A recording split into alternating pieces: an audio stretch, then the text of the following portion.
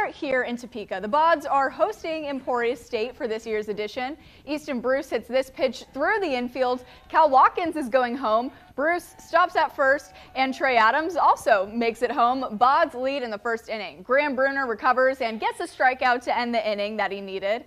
No runs for the Hornets in the second, and he's back on the mound. Watkins is this ball right up the middle. Kill Savage is being waved home, and he stops right at the plate. Washburn leads 5-0. Jack Brimacombe holds it down on the mound, goes 7 innings without giving up a run and only 4 hits. Bods don't stop. Otto Jones gets a piece of this one. Bruce is going home. Baseball's fun when you're raking. Washburn takes game 1, 10-0.